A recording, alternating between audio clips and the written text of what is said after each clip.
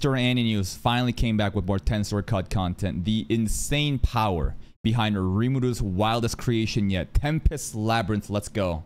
If you've ever wondered how Ramirez holds the position that she does, this right here is the reason why. Imagine a reality marble and domain expansion combined together, all with little to no limitations whatsoever. She is just playing Sims, huh? Her powers just lets her just transfer everything, customize everything, to pretty much whatever they want. Seriously, she's quite literally an omnipotent god who can do whatever she wants in this realm. The absolute ruler over a dimension of her own creation.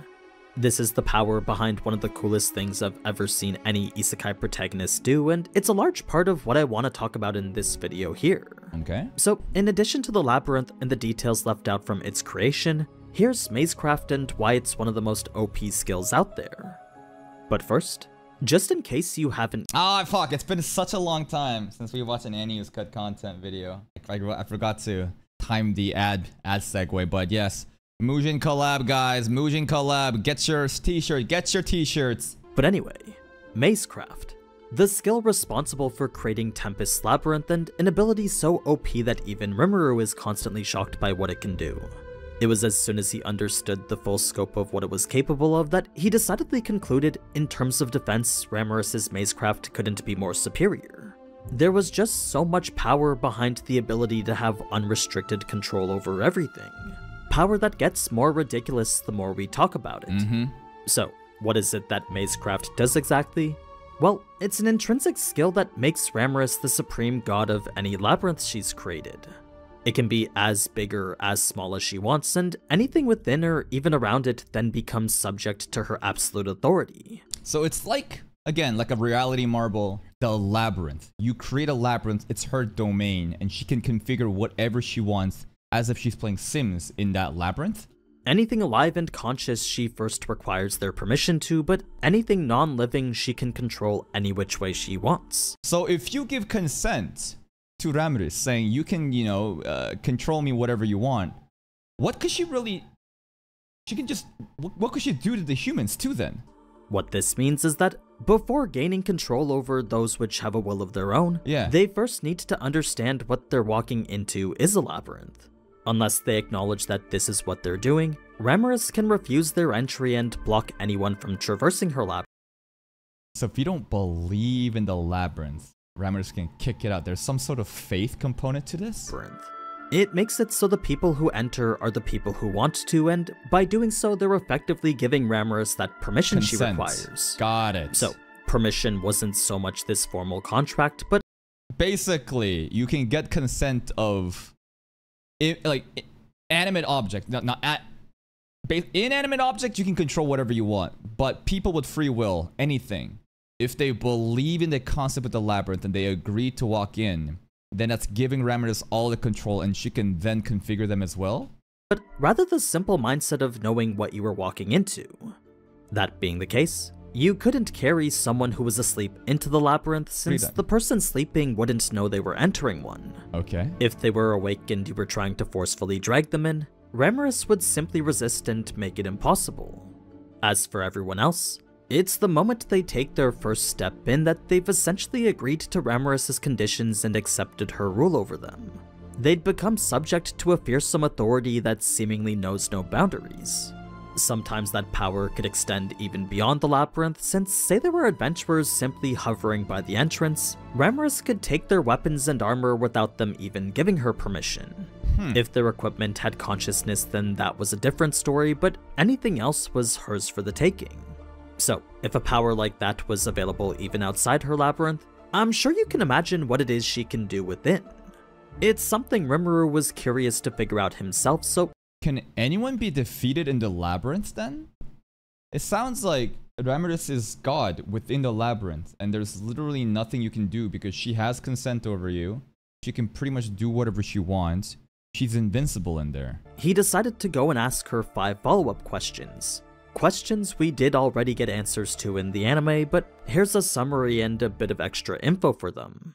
There was virtually no limit to the number of floors Ramirez could make, and it didn't matter how wide or deep each of them went either, since so long as she had enough energy, Ramirez could create anything. Okay. The reason she kept it to 100 is because anything beyond that started to require exponentially greater sums of magic. It wasn't something she could reasonably sustain anymore. Monsters could be seeded with the right amount of magicules, and magicule density directly correlated to the monster's power level. It was this convenient property that made it possible to fine-tune the labyrinth's difficulty level. Right, that was a really clever way to scale the difficulty, because like the closer you are to the end floor where Veldora is, the more dense the magicules is. So the monster that gets spawned by that density of magicule, right, the strength is proportionate to it. So the further away you are from it, the weaker the monsters are. Then with each floor taking an hour to build, the internal structure took about an hour to build as well. It was once that initial setup was completed though that more changes couldn't be made for another 24 hours. A complete day had to pass before any floor could be edited after their last revamping.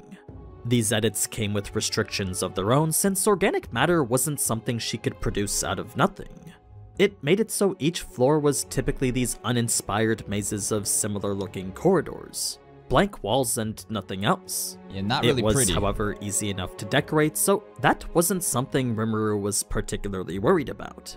What he was with regards to the complete wizardry behind what happens when someone dies in her labyrinth. They can live. RIMURU didn't understand it himself, but whether it be a monster or human, so long as Ramiris was aware of it, she could revive anyone. Right, because again, this is her domain. But I thought that bracelet needed to be done. I thought there was something special about the bracelet. It's because Ramiris created that bracelet that acts as like an extra life. It's the reason she requires their permission before entering, since by accepting her rules, it allows her to keep very close tabs on their status. She didn't like being responsible for other people's deaths, so in the past when some unlucky adventurer did die, she'd simply revive them then send them on their way again. It's like the perfect environment for training. Seriously. There's like no threat of dying. You can just go all out. Ramiris is, it's just like a simulation training. It's exactly what she would have done had RIMURU lost to that golem all that time back. Reviving did require quite a bit of magic though, so in the case there was something like an entire party that got wiped, it was far easier to resurrect them using her revival equipment. Yep. They were special items that returned the dead alive outside the labyrinth. The basis for the bands we see her make. So like, hold up. What scene is this from? Is this from an OVA? Or is it a different isekai actually entirely? Special items that returned the dead alive outside the labyrinth. Outside the labyrinth. So this equipment will resurrect you outside the labyrinth. To resurrect them using her revival equipment. They were special items that returned the dead alive outside the labyrinth. Got it. The basis for the bands we see her make later on in the anime. Fast forward now to the labyrinth's construction, and that's where we see firsthand the separation between the real world and the labyrinth dimension. Though exactly the same to how it was in the real world, the floor the beastfolk now live on is on a completely separate dimensional space. One that is linked to the outside, so a day-night cycle was already pre-established, and weather like rain can be produced whenever Ramiris wants. The rest of the floors aren't so livable since that's the dungeon RIMURU is trying to make. As he describes it himself, what he wants to create is a real-time, real-life strategy game. A theme I'm sure we all picked up from the way that he designed it, but to properly confirm his intentions, this was what he was going for. A dungeon filled with loot that got harder the further you progressed it. I don't know about you, but to me the whole thing seems pretty much like a roguelite. Yeah. Especially when you consider it would be cool, like in roguelike, where each floor you would get different types of buffs or passives to kind of scale with you. Different powers that you can get to help you, proceed in the labyrinth. How floors can be interchanged with each other, and individual floors can be modified every 24 hours. Where RIMURU takes this one step further is the way that he uses Veldora to populate it. You see, if RIMURU's the architect and Ramiris the builder, then Veldora is the laborer? I don't know. He's the oil? We're using his magicules to populate everything. Veldora's the power supply keeping everything running. Yeah. It's his magicules which support everything that makes this labyrinth a dungeon. The word RIMURU chose was actually Overlord, but that was just a cool sounding term to get Veldora interested. Okay. I also like to think it was the author making a reference. Maybe. In any case, this wasn't so much about Veldora being the final boss, but was rather just a good excuse to get him to release his aura. Reason being that the only If he doesn't, then he'll go out and destroy a whole fucking country, nation, then we're gonna be at war again. Things standing between Tempest and a mass casualty event was literally Veldora's willpower and nothing else. It was far too dangerous to stake so many lives on him alone. But like no one even like thinks about that because like of how dangerous he could be, because like even like Ramirez, right? The whole thing about Ramirez and why people think that she's weak is she's just a cute little fairy who's, you know, has this persona of like, oh, I'm a useless need, I want a job, so she got a job now, she's all cunny. But if you really think about it, she's actually one of the most like broken beings in this, you know, this series. Same with Veldora. Now he's just like this, you know, cute, just weeb, just reading manga, but he could just lay waste to a nation if we don't have this under control. Like, had he lost control and released it anywhere even remotely close to Tempest, such a high concentration of magicules would kill anything below the B rank instantly. Okay. And to Rimuru, that was pretty much everyone outside his personal administration. So, by having Veldora release it here in Ramirez's domain, the isolated space she'd created meant the magicules wouldn't leak at all. It was impossible for them to cross from the labyrinth Thank you, Abin, for the gift of sub, man. I appreciate that. dimension into the real world. This was shortly after all the floors were finally built, then it was after that that a lot of the more intricate details were worked out. Things like the block system, which rearranged the order and format of floors, then save points every 10 floors, which made use of Rimuru's spatial motion. Right, but there was that one thing that Ramirez couldn't do. What was that limitation? I think we were talking about different types of weathers, like lightning storm floor or like, you know, typhoon, different stuff like that. But Ramirez, that was beyond her scope of power, right? These were literal checkpoints adventurers could always restart at, and they would be there for any person killed during their expedition. That or those who were returning to continue a previous one.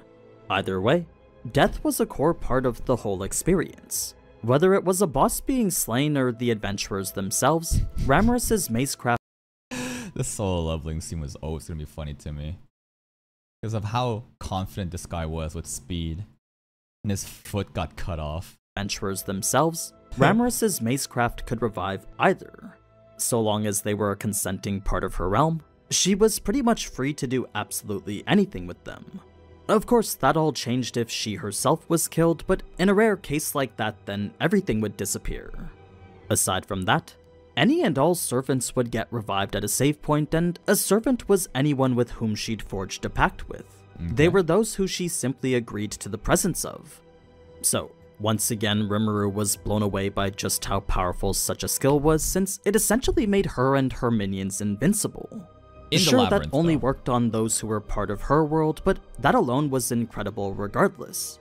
Just never go into her world. Like, Ramirez has such a big gimmick where if you enter the labyrinth, you cannot defeat her. But just don't enter the labyrinth then. It's just that simple? Well, she could just hide in the labyrinth. What about destroying the labyrinth from outside? How would that work? Right? Because like, I understand that once you're in it, you're basically within her domain. But if you're not within it, the gates of the labyrinth, why would it be indestructible? Wouldn't a being like Veldora be able to destroy the labyrinth from outside without even going in? Isn't that possible? It enhanced Beretta and Trainee to a level Rimuru couldn't even imagine. Trainee was already strong in the real world, but with that small minor addition of becoming immortal, Rimuru was sure that not even Benimaru or Shion could beat her. Damn. Really? What about Diablo? I think Diablo is definitely the strongest, you know, being right now in Rimuru's team. If we ignore people like Veldora. But Benny and Shion, really, Trainee over Benny and Shion, even like Beretta? That's just how game-changing such an attribute was. But that's only within the labyrinth though. Now, automatic resurrection worked fine for Trainee and Beretta, but when it came to doing so for hundreds or thousands of people, to keep track of each simply wasn't possible. Oh! I thought they just wanted to make a shitload of money, that's why they're using the bracelet system. Because like, you know, why give them bracelets? Sorry, why save them? If we're trying to make as much money, then like, you know, selling the bracelets would be so easy. Remember, a person can only revive if Ramirez wants them to. If you stumbled into the labyrinth, died, and Ramirez didn't know you died, then odds are you wouldn't be resurrected ever. Okay. So, in order to fix what was nothing more than a scaling problem, Ramirez went and created those bracelets we saw. magical items that automatically imbued people with the immortal attribute. She had also created return whistles too, which, just like an escape rope, immediately returned adventurers to the surface. Convenient. And those bracelets would never work outside a labyrinth, right? These creations don't even exist outside a labyrinth, because I'm just thinking, like, if we just had that bracelet on and we fought someone outside and we could simply resurrect, sounds unfair, sounds very busted. So these are, again, everything is limited within the labyrinth. They were two items that were essentially just Ramorous' power in physical form. Power Rimuru wanted to replicate for himself, but to his displeasure unfortunately couldn't. Whatever it was that made Mazecraft intrinsic to Ramorous, it was unique to her and only her. Now, it's because a lot of the inner workings weren't yet set up that Veldora's Magicules could hit pretty much everywhere. The lack of walls and corridors meant the Magicules could reach every corner evenly. Then with ducts and stairways connecting each floor to the next, the Magicules could reach the floors above no problem. In fact, Veldora's Magicules were so incredibly dense and potent that at 50 floors up, the concentration of them was still higher than the deepest parts of the cave he was sealed in. Really? So, if back there you'd find A-ranked Tempest Serpents, I can only imagine what next level monsters would be created now. It was just a matter of time until some heavy-hitting juggernauts spawned. Millim's dragons. In any case, this was all beneficial to understanding the very nature of Magicules, since to have access to such a dense and constant supply, it opened up avenues for research that Rimuru had never even thought of before. It was turning out to be a much more vital asset than Rimuru had initially planned it to be, so much so that he didn't think trainee alone was enough to protect it. This was partially why he gave Beretta to Ramorous, since to have her there too made Rimuru a lot more comfortable. She and Trainee were now these immortal servants, and they would reap the benefits of such even more than Ramorous herself. It was the start of what could very well be a terrifying path leading towards Ramorous' true potential. Oh? What I mean is that if two invincible powerhouses seemed intimidating already, then what would a potential army of thousands look like? But again, these are all within the labyrinth. This cannot exist outside a labyrinth, so isn't this kind of just pointless? It was a fearsome thought that Rimuru could only shudder at. Like, Trainee and Beretta are invincible in the labyrinth, but outside, they are not invincible. These are all rules within the labyrinth. If you have a fucking army of those invincible beings, you can't have them exist outside a labyrinth, then what is the point? The prime reason behind how he came to the conclusion that Mazecraft was the best defensive skill. Even if her ranks weren't that powerful individually, just having control over all of Veldora's monster spawn was more than enough to put quite a bit of respect on her name. Even more so if they all possessed the immortal attribute. Is it possible to make the entire region of Tempest as a labyrinth? Have everything within the jurisdiction of Tempest part of Mazecraft. And now, in terms of defense, like, families could never fucking attack us like they did in Season 2. No nation could even the angels can't do shit because they'd have to agree to, you know, go into the labyrinth and they get fucked up. But that's just too overpowered. That just doesn't sound balanced. That's probably impossible to do. Why is it then that no one fears her like that? Well, that's simply because she's a dumbass fucking neat fairy and the author continuously portrays her as a non-serious threat even though she's so powerful. It comes down to Ramorous being Ramorous. She could quite literally have limitless, infinite Tsukiyomi and Ultra Instinct, and I'm sure everyone would treat her exactly the same. To them, she's just this tiny, lovable pixie. Yep. Not some evil overlord capable of commanding an unstoppable army of invincible monsters. Hey, stop it with the spoilers! Well, at least that's what Rimuru thinks anyway. It was after this that the floors started to be filled in, and it was about as daunting as you might think it was. I mean, when you have to build a maze within an area 800 feet side to side, it was only a matter of time before something like that got boring, especially when you had to do it 99 times after. For context on how big that actually is though, imagine a maze the size of Tokyo's baseball stadium, then— How the fuck am I supposed to imagine that? I've never been there. What the fuck kind of... Why would you use Tokyo Baseball Stadium as an example? I bet like 0.1% of the people watching this video could relate. Like, I don't know, give me something else like a fucking football stadium. Something that everyone can just like vision. Imagine that repeated 99 times downward, getting smaller in an inverse pyramid formation. Okay. That's the estimated space that Rimuru was dealing with here. If we were to look at floor 1 specifically though, this was best described as the demo area. A tease of what's to come below and a level not so hard that beginners wouldn't be able to traverse it. Sure, it may still be slightly challenging, but with the hallways wide, passageways clear, and monsters weak, RIMURU made it very difficult to get stuck or lost anywhere. It was intended to ease adventurers into the adventure of it all and build excitement towards what to expect later. There was, however, the caveat of it being rather big, so RIMURU was worried people might spend time mapping the floor only to find nothing. To him, the worst case scenario was for people to start dissing the labyrinth without exploring further. A concern he hoped would be mitigated by monster drops and magic crystals. We need to bait them in the beginning. Treat them all nice, have these amazing drops, and they're like, wow, this is so nice, this is so easy, and then slap them up the next floor. That beginner layout stayed the same all the way to floor 5, then on floor 6 and below is where things got trickier. Not enough that anyone should die, but it was here that some of the more simple traps would be introduced. To give you an idea of what some of these traps were... That's the silliest trap, bro. The whole point of this trap right over here is a rotating door, so you don't know where you came from. Is that the exit? Is that the entrance? Uh-oh, we spun around like 17 times, or are we? If it was possible to imagine, then RIMURU could create it. It was pretty much everything you'd expect in Elden Ring or a Dark Souls game. See, that's how mimics should be in Frieden. But in Frieden, the mimics are so nice, right? Frieden should be getting gobbled up like this and being bloodied up. Dark Souls game. This included poison arrows and swamps, floors that both moved and rotated, bladed wires barely visible, pitfalls and mimics, exploding chests and magic traps, closed rooms, dark areas, narrow areas, and special areas. A lot of these weren't even that bad alone, but when combined together, it could make for quite the impossible scenarios. Interesting challenges of strength, agility, wit, and fortitude. For ones that tested your knowledge like the closed rooms, if you're wondering how that was even possible, well, in addition to being able to create any physical object she wants, RIMURU's magic can also control the air composition. Right, it was like devoiding them of oxygen in that closed room, right? Too. So, if RIMURU wanted a room that was limited in oxygen, the only thing he needed to do was ask. Like, even now when they were 100 floors deep, RIMURU's power made the air here no different from how it was on the surface.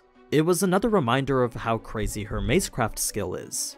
So, these were the traps one could expect, but the more hard ones wouldn't appear until after floor 10. Floors 6 to 9 were still intended to ease everyone into it, since if the beginning was too hard, then people would be discouraged from trying again. Yeah, you need to scale it Floor easily. 10 was when the training wheels came off, though, since the Guardian there was, in RIMURU's own words, kind of strong. Gleam eyes? He hadn't decided who exactly he was gonna put Minotaur? there yet, but it definitely wasn't going to be a pushover. It should be Gupta. It should be Gata, bro. Should be, yeah, you gotta have the first, like, small boss. Gupta. The ideal candidate was a monster ranked around the B level. These floor bosses got special equipment of their own since the circumstances of their life was a bit different from the adventurers. You see, as unintelligent monsters not capable of understanding permission, every boss was given what's called a resurrection collar. It was an item that basically, what? You kill a monster, then they respawn later? Let the wearer be resurrected without having formed a pact with RIMURU. Yeah. This was the perfect item to ensure the floor boss was always present, but when you really think about it, it's actually pretty messed up. Like, imagine coming to life then being forced to fight to the death over and over again. Yeah. Like, if you really think about it, if you take a step back and, you know, the whole labyrinth thing is just all fun and games to us. But if you think about it from, like, the monster's perspective of how they get continuously just put into the simulation to fight to their death and come back to life and over and over and over, it is ethically cruel what we're doing, but fuck it, they're monsters. You can never escape the constant loop of death because every time you do die, RIMURU just brings you back again. What a monster. It's almost like a sick form of torture where not even death was an escape. That's just me thinking about it from the monster's perspective, but from a business side, it's more than perfect. It's genius. Aside from that, the fact RIMURU could bestow such power into items was a wonder in and of itself. It seems her skill lets her change the effects of any item she wants. She can just basically do whatever the fuck she wants in this domain. But changing the weather. But anyway, the boss room was the entirety of floor 10, which allowed for complete safety after the boss was defeated. Loot was rewarded randomly from a chest after, then a door would open leading to the next floor. It was after this that one could start to find hidden areas and chest traps, then so on and so forth as difficulty scaled with depth. By the end, the finished product was something far beyond ruthless. It was a level of difficulty that even Raphael found to be a bit much. When considering the skills of the average adventurer, the crafty traps and legion of upper-level monsters provided an experience that made Vicious seem tepid. There was a good chance that the later difficulty wasn't balanced at all. Which adventurers is even gonna show up to be able to clear this shit? Maybe Masayuki. I don't know, because like the idiot trio is not gonna do anything. No regular adventurer is gonna do anything. You need like extremely strong, like even a party of all demon lords. Yeah, they could probably clear up to the top. But like regular adventurers, I'd love to see Masayuki in the dungeon. At least not for those who you would consider average. Now, the dragon bosses are something I actually want to talk about in a separate video. Okay, Millim's dragons will be a separate video. So aside from knowing that they reside in floors 96 to 99, the only other thing worth mentioning is the operational stuff. Specifically the loot buyback system that RIMURU set in place for everyone. Since a guild outpost didn't exist yet in Tempest, RIMURU decided he was gonna set up one of his own. He didn't want people to have to travel to Blumend just to sell some gear. So what he did to prevent that was establish what was pretty much a pseudo-guild. Basically, adventurers bring their loot out, they want to sell that shit, we pay them out, easy. A convenient place where adventurers could sell their rewards at a discount. Okay. It may not be standard market price, but if they didn't want to leave Tempest, then at a discount. So like we're cutting them, but they have no choice because they'd have to go to Bruman to sell it at a higher cost, but they're like the convenience factor is such that they're gonna get away with it by ripping them off. So we're making money off of them. Like we're deducting, like instead of like paying them $10 for this shit, we're like, we'll pay you like 6. And it's just like, it's still a better deal at the end of the day for you guys, even though you could get 10 somewhere else because of the distance. This was the only option they had. It was a clever way to cycle money back into the economy, all while making savings from the price differential. Genius. Other installments included in-labyrinth vendors, the bulk of which would either be basic food or healing potions, both obviously marked up due to their convenience. That's fucked up. Everything is marked up, bro. Everything is just marked up. Just like when you go to Disneyland, right? You got nowhere to eat. So you have to buy these $20 churros because that's the only thing that fucking exists, right? You're stuck there. You have no other options. Therefore, they have the leverage to, you know, sell you at that marked up price. What are you going to do about it? There were a few other business ideas RIMURU had as well, but that was the majority of what he implemented. So, all in all, this is probably one of the coolest things I've ever seen any isekai protagonist do. The labyrinth setup definitely is interesting. It's just not the most exciting content. For sure, the whole Sims aspect of, you know, configuring, you know, the floors with Rammers and stuff, that did blow my mind. It's a feat that goes beyond just being powerful and extends further into a world of its own.